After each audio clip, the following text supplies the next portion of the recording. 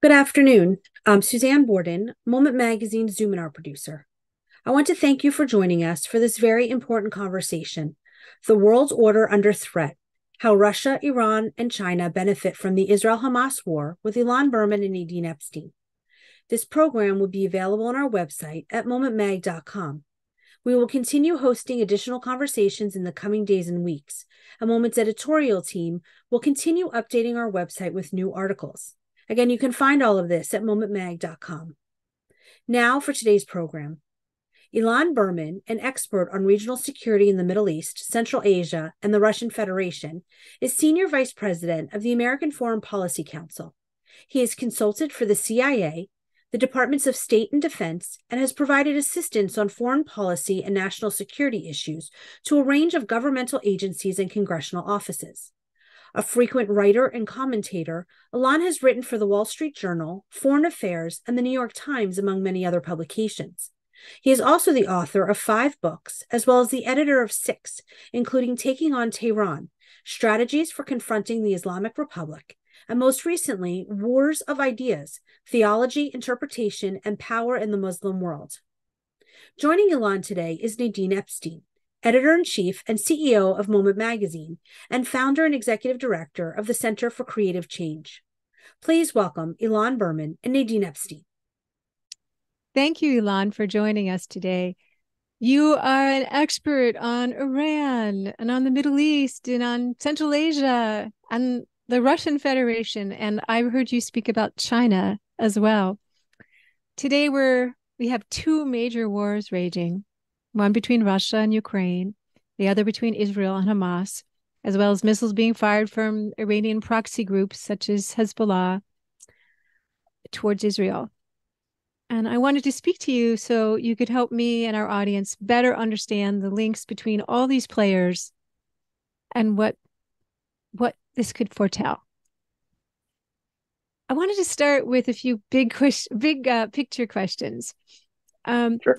I've been thinking a lot about the current liberal democracy world order, the one that was ushered in through World War II, and how it feels threatened now, perhaps more than ever, at least in my lifetime. And I'd love to hear what you think about the state of that world order, whether it can withstand the aggressiveness of Putin's Russia, Xi's growing authoritarianism, the steel grip that the Iranian Revolutionary Guard has over its people, no matter what they seem to do, the influence of Iran and all its proxies in the Middle East, and of course now the Hamas invasion and the war between Hamas and Israel. And the way that's just reignited old hatreds and ignited new ones. How does this all fit together in your mind? Well, not neatly, but I'm glad you started with an easy question, right? This is the $64,000 question to me that I'm grappling with. But where I sort of start thinking about this, honestly, is the fact that it's a truism of geopolitics that disorder somewhere breeds disorder elsewhere. And so when you see a conflict, particularly a conflict that is not contained, that's been taking place for almost 2 years between Russia and Ukraine, and it's sort of become a sort of a fight for survival on the part of the Ukrainians. But for many governments, particularly in Europe, it's become this sort of proxy conflict against, the bear at the door, the sort of the specter of Russian imperialism. But what the West hasn't managed to do yet is to stand the Kremlin down, to really raise the cost to such an extent that the Russians are sort of on the back foot, that they're really reconsidering their strategic calculations.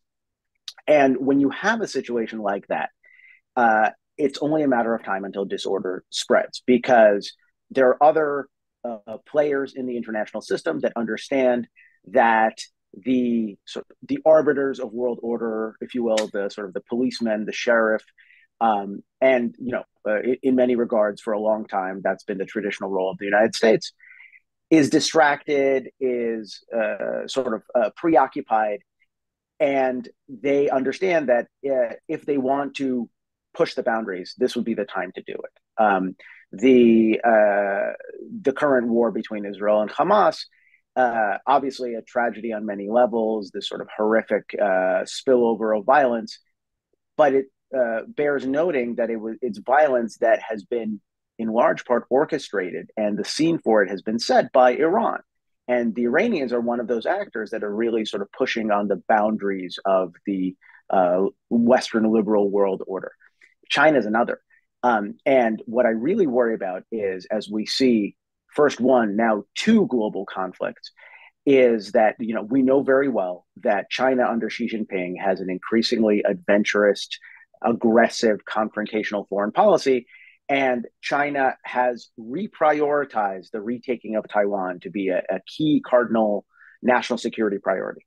And if you're Xi Jinping in Beijing and you're looking at the degree to which the US is having trouble managing existing world conflicts, your calculation is that if you're going to move against Taiwan, now is probably a good time.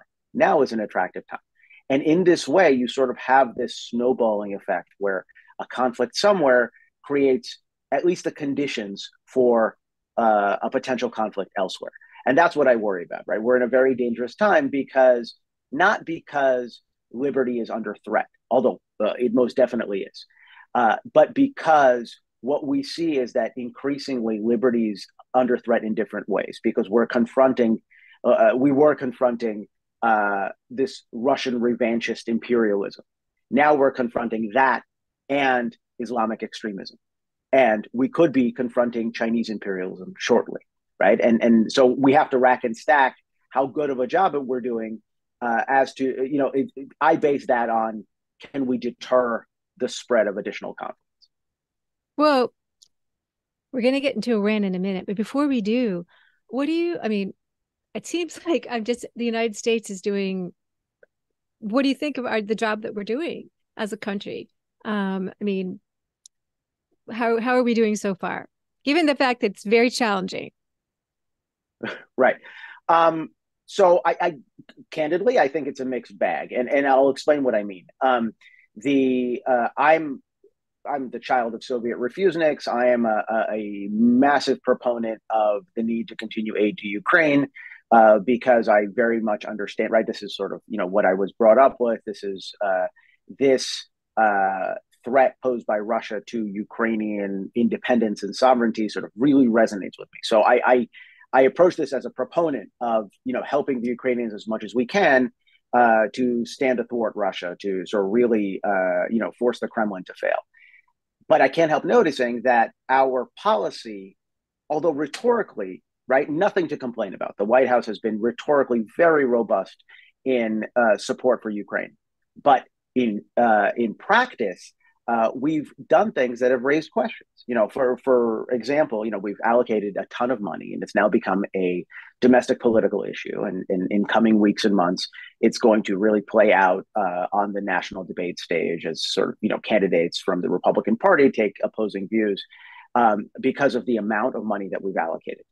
But in terms of what we've actually given them, right, the Ukrainians have been clamoring for months and months and months for advanced fighter aircraft, for long-range standoff missiles that would really allow them to strike Russian military positions from further abroad or further afield, so that they would have to put their forces at risk less, right? And we've been very slow to give that.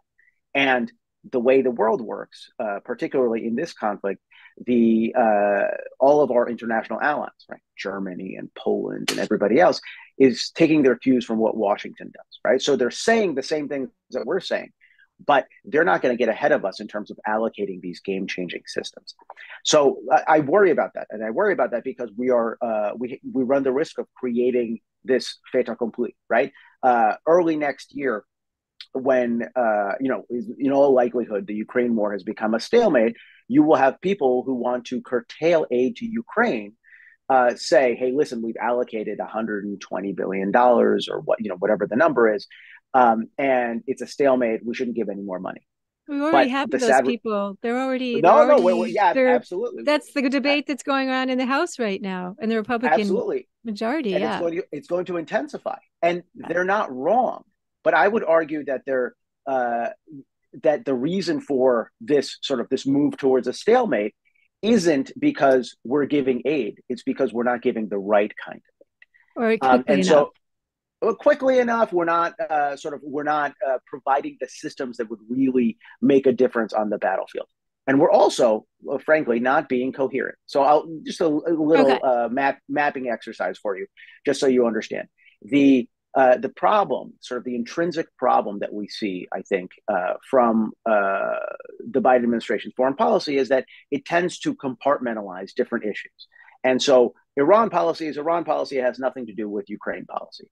But that's actually not the case. So what you have is a Biden administration that is simultaneously giving, I think the tally as of today is $113 billion in both military and humanitarian aid to Ukraine, right? You can't argue with the robustness of that financial package.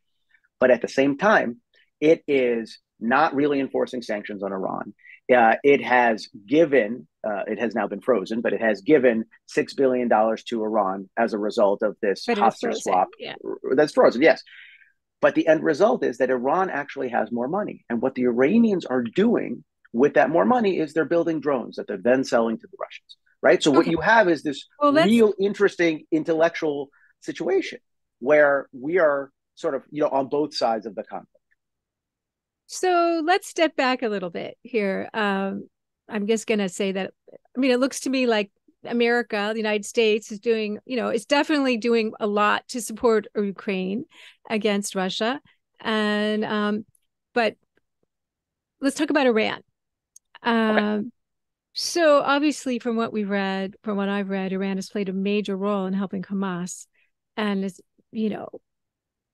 behind really, to me, it looks to me like the invasion that occurred on October 7th. And then, of course, even the PR war that has occurred after that and the actual, what we're seeing in Gaza today now are really all a victory for Iran. It's like, we've been talking about this threat from Iran for years, and here we have it. This is how it is manifested. And so how does this war fit into Iranian strategy? Right. No, and I really think that is a question that more people should be asking, because it's very clear that the Iranians in this conflict are both the arsonist and the firefighter. They have created the conditions in the Palestinian territories that have enabled aggression by Hamas and aggression by the Palestinian Islamic Jihad. But why? It's not just because they hate Israel, and although they do, and it's not just because they hate the United States, although they do. It's because the way I see it is this way. The Iranians are dealing, right? If you're sitting in Tehran and you're looking at the world, you have three main problems. One is local, right? Because what you have is an Iranian regime, right? 85 million people. The vast majority, right? 2/3 of the Iranian population is 36 or younger, which means that the Ayatollahs, right, who came to power 44 years ago, have an uphill battle in terms of selling their ideology. And increasingly over the last year, although it's been much longer than that, you have this real sort of sense that we've crossed the Rubicon. You have these persistent protests. Iranians are discontented. All politics is local. And the Iranian regime really has a domestic problem that they're trying to deal with, right? And these are protests that have persisted despite massive regime repression, right? Sort of the killing of protesters, the mass imprisonment of others. So that's the first problem. That's the local problem. The second layer of problems is regional, because what you've seen over the last 3 years, as Israel has drawn closer to the countries of the Abraham Accords, is an increasingly isolated Iran. Right. And this, by the way, this is not just a product of the Abraham Accords, but the Abraham Accords have really sort of locked in this shift. You can sort of, this dates back to 15 years ago when, everybody in the Gulf and the Jewish state both were worried about an incipient Iranian nuclear program. Right. But out of that security dialogue came these cultural ties, these economic ties, that really sidelined Iran in regional geopolitics. And if you notice, one of the things that Iran has been trying to do over the last 6 months, right? The Iranian foreign minister, Abdullahian, he is not as charismatic as his predecessor, Javad Zarif, and yet he is making tremendous gains, because what he's done over the last 6-8 months is he has visited every capital in the region that has either signed a normalization agreement with Israel or is about to, right? Or is sort of considering doing so. And what he's trying to do is he's trying to lessen that isolation, right? So the Iranians, right, that second layer of crisis is the Iranians see the Abraham Accords and Israel's integration into the region as a zero-sum game. The stronger Israel is, the weaker the Iranians are, and vice versa. And the third layer is international isolation. And this is driven by the Iranian nuclear program, right? So the Iranian nuclear program, it's been 20 years since it broke out into the open. And every administration since then in the United States has tried to curtail Iran's development of nuclear weapons through isolation, right? Some do it through engagement and trying to change their behavior. Some do it through isolation. But the end result is, right, largely the same, right? We're trying to sort of to neutralize or at least to limit the threat posed by an Iranian nuclear program. If you're Iran and you're looking at that top level of problems, things are going more your way now than they were under the last administration, right? Your economy is more stable.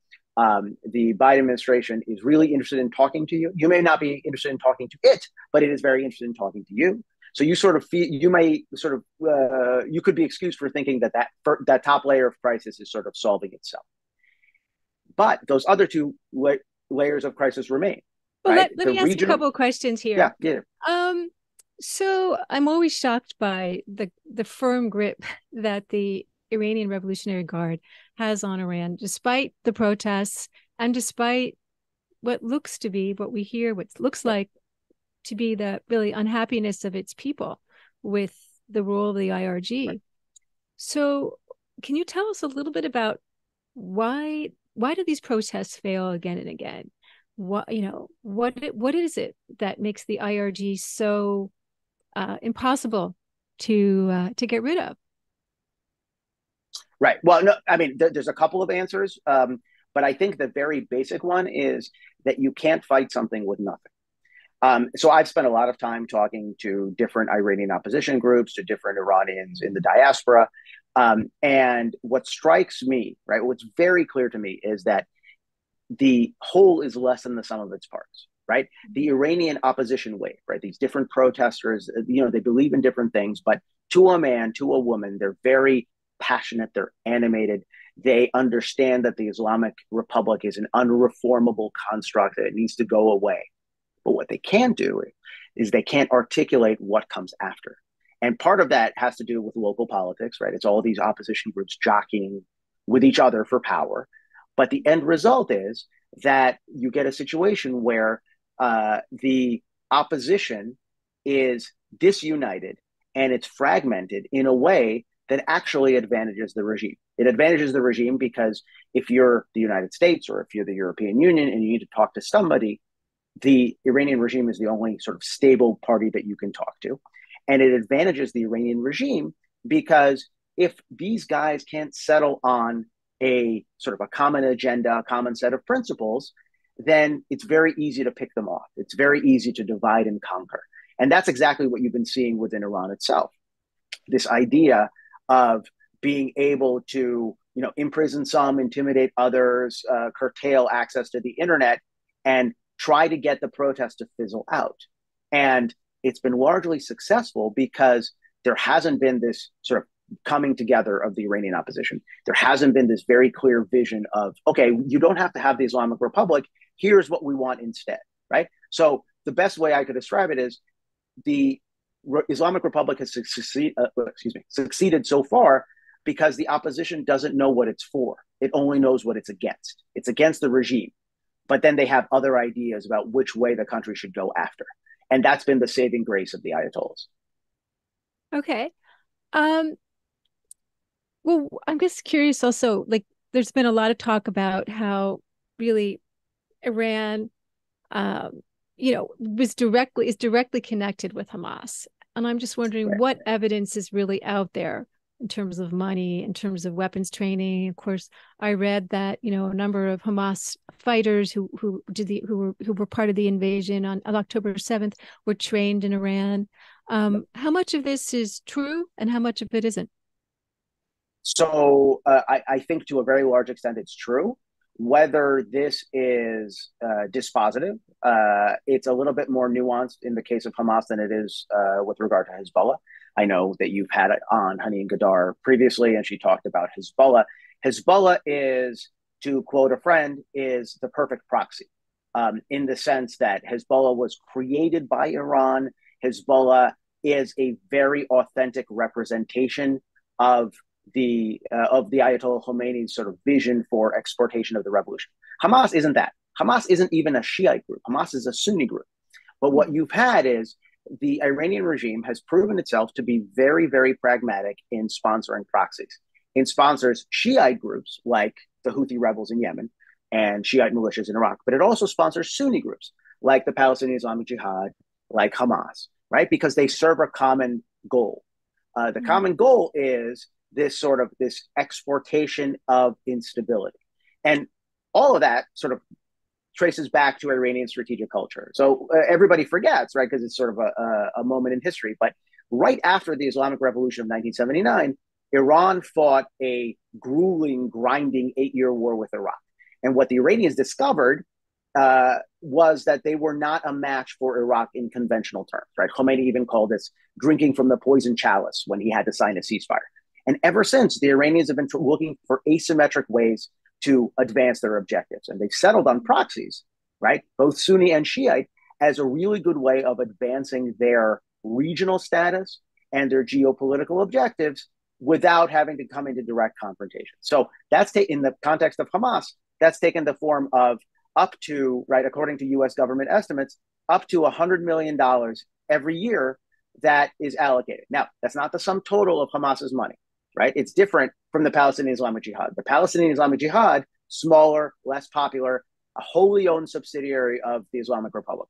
Hamas is different. Hamas is the Palestinian branch of the Muslim Brotherhood. They have inputs from elsewhere. But the money that Hamas has received from Iran has done tremendous things in terms of increasing the lethality of their weaponry, in terms of giving money, giving training, right? This is, the Iranians have helped to make Hamas a graver threat to the Jewish state. Okay, that's really helpful.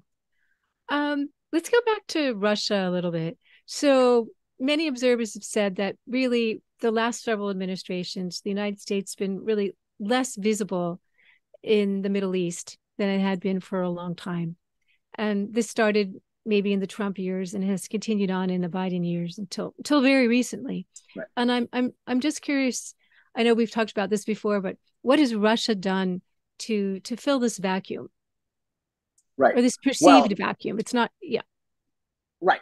No. And you know, I think that's an excellent question because even if it's perceived, nature abhors a vacuum, right? Mm-hmm. And so the sense that the U.S. is pivoting away from the Middle East, pivoting towards Asia, right? This was under the Obama administration, even before the rise of Xi Jinping in China, really created this perception of empty political space that others could fill, right? And the Russians have really done a good job in filling that space.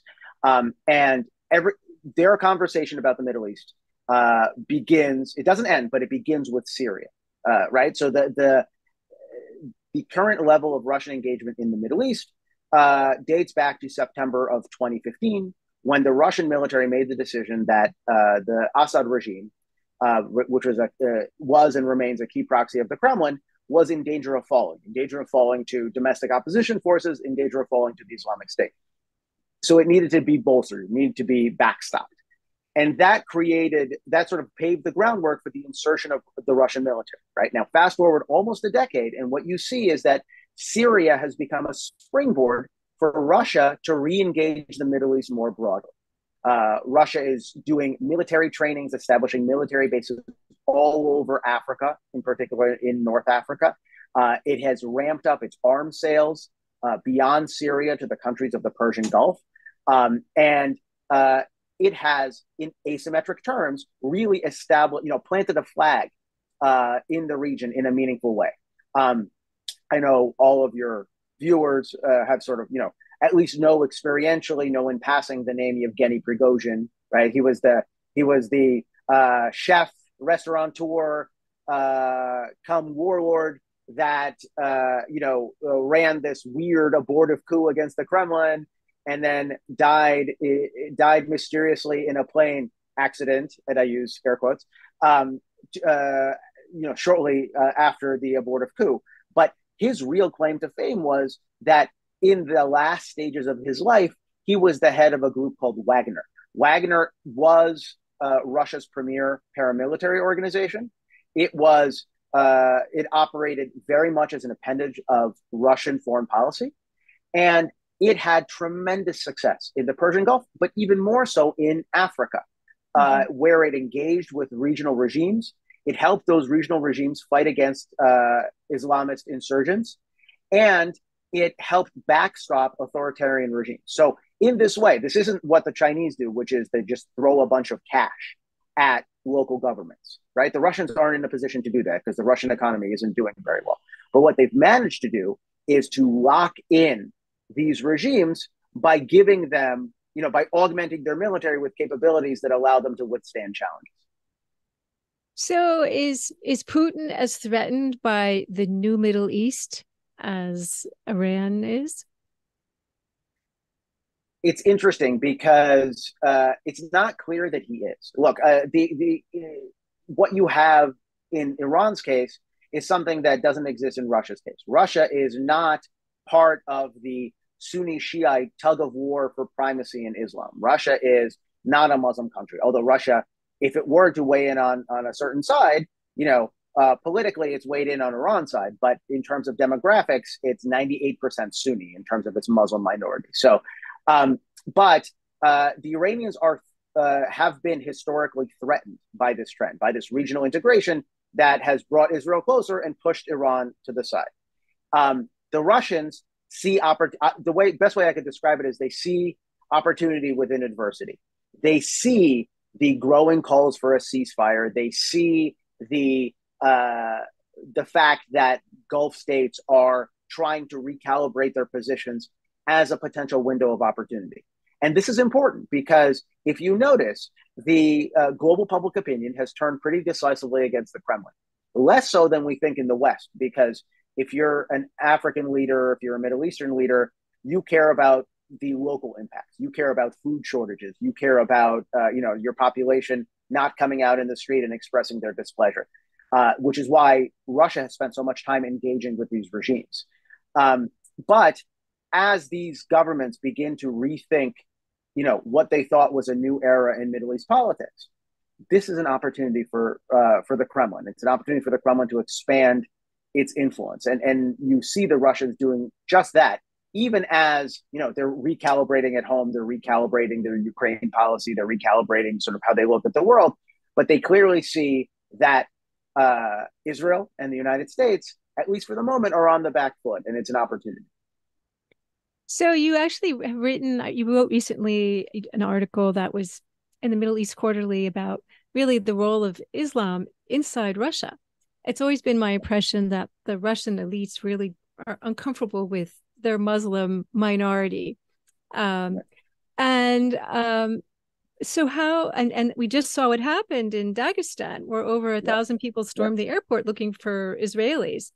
I'm just curious about how this rise of Islam in Russia, how is it reshaping the Kremlin's policy in some way towards Iran or towards the Middle East? Right. Well, so a slight correction. They were looking for Jews. And yes. No. You're right. You're absolutely correct. Okay. Not just Israelis. You're correct. And the reason this is important, I think, in the context is because what you're seeing in that attempted pogrom, right, which is really what it was, is this intersection of a couple of really profound trends that have taken place in Russia. First is the growth and radicalization of Islam in Russia itself. So remember that in the during the 7+ decades of the Cold War, the Soviet Union was formerly atheist. So when the Soviet Union fell apart in 1990, 91, 92, you had this situation where there were millions upon millions of people, both on the territory of what became the Russian Federation, but also in sort of in the periphery, in Central Asia and parts of the Caucasus, that didn't really have any idea about sort of how Islam should be practiced beyond the way it was practiced at home by their parents and their grandparents. So this made what we sort of call as a term of art, the post-Soviet space, this real battleground for ideological influence, right? You saw the encroachment of radical groups like Hizb ut-Tahrir and Tabligh Jamaat and others, even groups like the Islamic State more recently, but Al-Qaeda and others, as a way of trying to shape Muslim minds. And this was particularly pronounced in the North Caucasus, in Chechnya and in Dagestan, where there's a massive Muslim minority. 80% of Dagestan is Muslim. But also you're seeing very, very alarming signs of radicalization among that minority, right? So you have that new sort of growth of not just Islam, but growth of an extreme form of Islam in Russia, right? You add to that the fact that Muslims are Russia's fastest growing minority, right? Demographically, they're outpacing the Slavic population of Russia. So they're becoming a bigger and bigger voice in national politics. And you add to that the tradition of, the very sorry tradition that, my family has a lot of experience with, the pogroms for, the persecution of the Jews. And you layer that all together, and the Russian government is sitting atop a tinderbox. And it's a tinderbox that you're seeing in the context of the Jews now, but it's a tinderbox more broadly later, because the centrally organized, very exclusionary, ultra-nationalist identity that Vladimir Putin has built for Russia doesn't have any room in it for Muslims. So the Muslims don't feel part of the Russian Federation, and you're beginning to see that in very dramatic ways. So what you saw in Dagestan was terrible, but I also think that it's the start of a trend to come. So you're saying that the Muslims in the Russian Federation actually can be a threat to Putin down the line? Absolutely. No, and sort of the empirical evidence for this was, and we all remember a few years ago when the Islamic State was at the height of its power, 8 years ago in the Middle East, the global area where that had the highest number of foreign fighters, that drew the highest number of foreign fighters, was cumulatively the countries of the Russian Federation and Central Asia, right? These were Muslims that radicalized and mobilized, and they traveled to the Middle East to join the Islamic State. The Russian Federation, Russian authorities were more than happy to let them go, right? Because they were externalizing the problem. They sort of let them go over there. And, we'll you're not a problem at home. But that's not where we are now, right? We're sort of in a post-Islamic State period. You have a situation where Ukraine is a great example of this, where in Ukraine right now, you have units of Muslim fighters that are fighting for the Kremlin, and you have units of Muslim fighters that are fighting for Ukraine against the Kremlin, right? And that tells you everything you need to know about how fractious this identity politics really can be in Russia. Yes, it's amazing. So just as the Israel-Hamas war is a big win for Iran, it seems like it's just a big win for Putin. I mean, are you worried about the Ukrainian war, Ukrainian cause losing visibility and support around the world? Absolutely. And I think the Ukrainians are worried about this too. And the Ukrainians have been the Ukrainian leadership has been doing a very savvy thing. And they've been working overtime, in a very very heartfelt, but also I think a very pragmatic fashion to try to link the two conflicts together, to try to explain how what Vladimir Putin is doing to them is not so dissimilar to what Iran and Hamas are trying to do to Israel. Part of that is authentic, for sure, right? They feel like they're in a fight for their survival, very much the way Israelis now do. But part of it is also pragmatic, because they see the writing on the wall. They see that there is a push in American politics to decouple the two issues. And they know that support for Israel is stronger and more bipartisan than support for Ukraine. And as a result, they're worried about being left behind. And I think there's good reason for them to be worried about being left behind. The really interesting thing here is what's happening in terms of Israeli perceptions. And we saw this at the start of the Russian invasion and aggression against Ukraine, where Israel was saying the right things, but a lot of us, myself included, thought that Israel could be more forthright about supporting Ukraine against Russia. And you heard all of these arguments about why they weren't, right? Because Russia was president in Syria, we have to worry about the Northern Front because there's over 1 million Israelis of Russian extraction. And so there's lots of sort of familial ties and political ties, right? I understand all of those reasons. But pragmatically speaking, Israel was in a position to do more and to do more of substance for Ukraine earlier than it actually did. But now you're seeing this sort of awakening, this belated awakening that's taking place in Israel, where Israelis on social media and in the press are saying, you know what, we were wrong. We miscued on this early on. We now understand why it was important to support Ukraine, just like Ukraine is supporting us. So that messaging about a common fight is, I think, morally very important. It's pragmatic on the part of the Ukrainians, but it's morally very important for Israelis. And it brings us back to that they're understanding that the sort of liberal world order is under threat. So and which is something that maybe not everyone in the United States is really understanding at this point, that they really are connected. So if you're there's this growing Putin-Xi relationship, which kind of grew out of Putin's need for weapons and support for his war against Ukraine. How is that growing connection worrisome to Israel? So, well, two things here, right? It's worrisome to Israel and it's worrisome to us. It's worrisome to us because there's two schools of thought in Washington here, where I am. One school is that this is a strategic alliance, and the other school is that it's a strategic alignment, right? And there's a big difference between the two. I tend to fall into the latter camp. I think it's an alignment because it's tactical and it's limited. Because by any empirical metric, China's a rising power, Russia's a declining power, right? Economically, demographically, politically. And the things that Vladimir Putin is doing, right, the leadership in Beijing may see as making their life harder, right? Reintegration of Taiwan harder, sort of all these different things.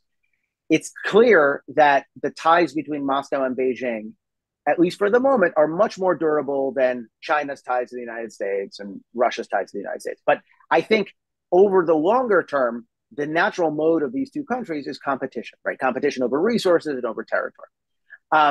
Where Israel fits in this is, I think, very interesting because you've also seen an Israeli evolution in thinking about China.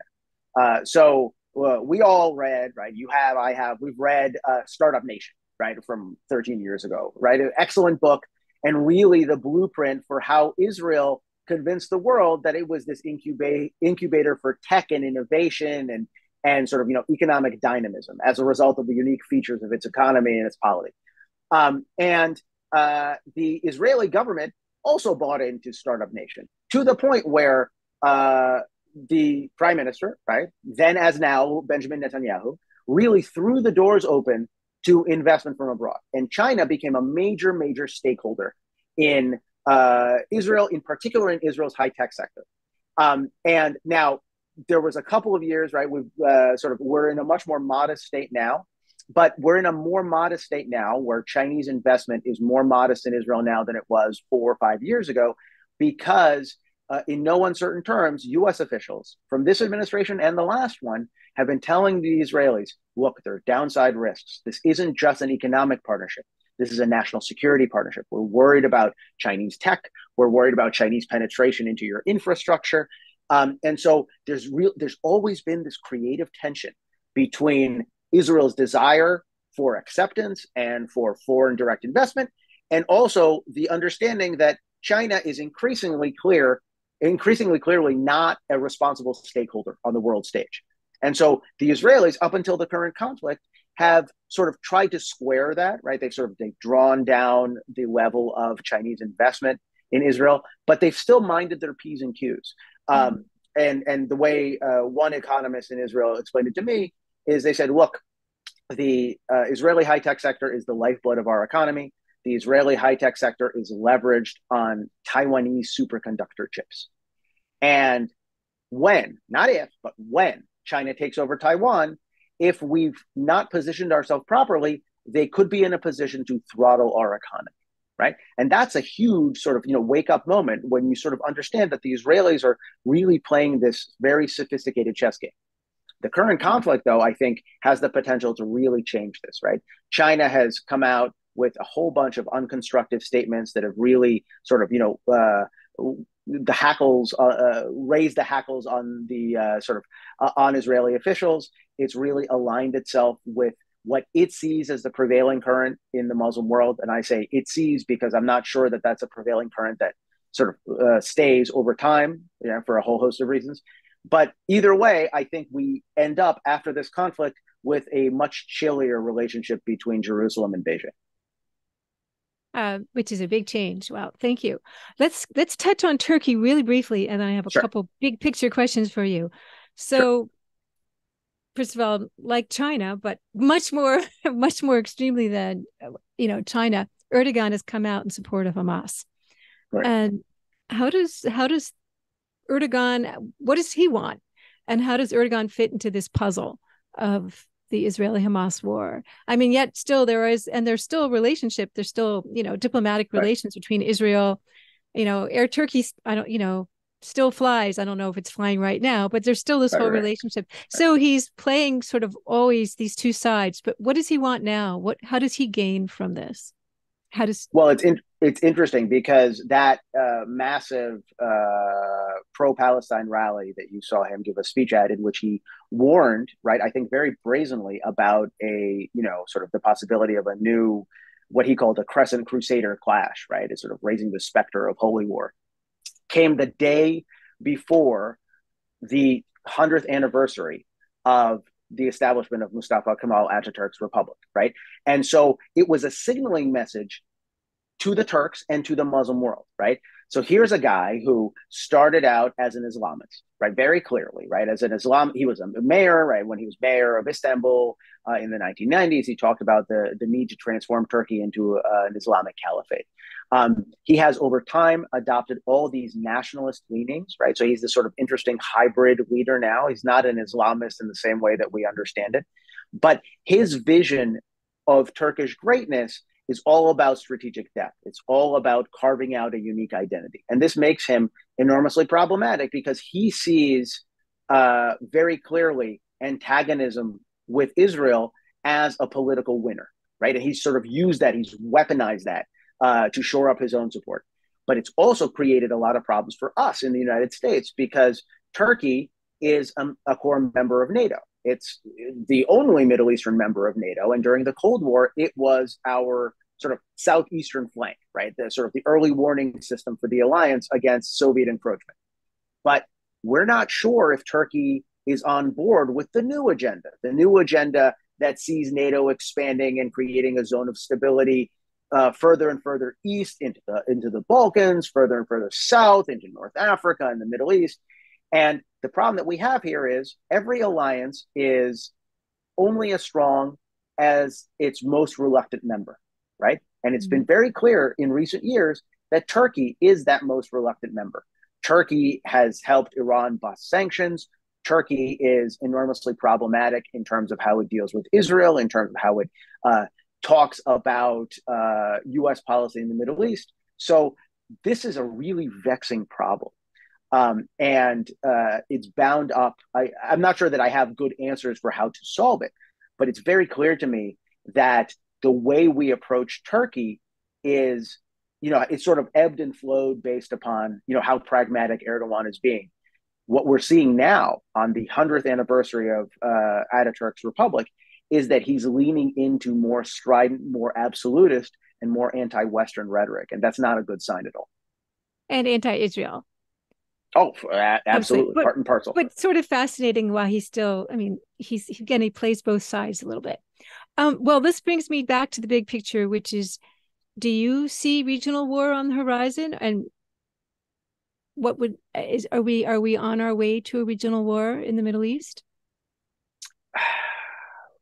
Well, I'm glad you're asking easy questions. I don't know the answer. I don't know the answer. I certainly hope not.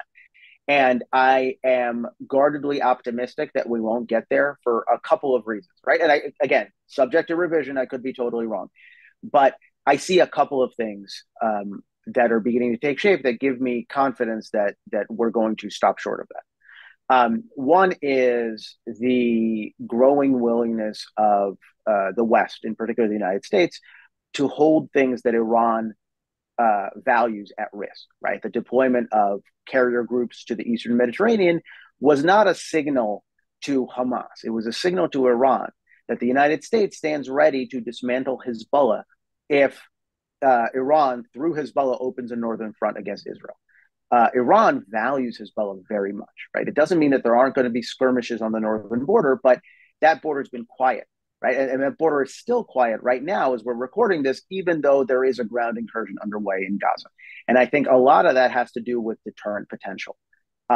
And so, my counsel would always be, double down on deterrence, let the Iranians know that they will lose, substantially if they goad Hezbollah into action, right? That's one.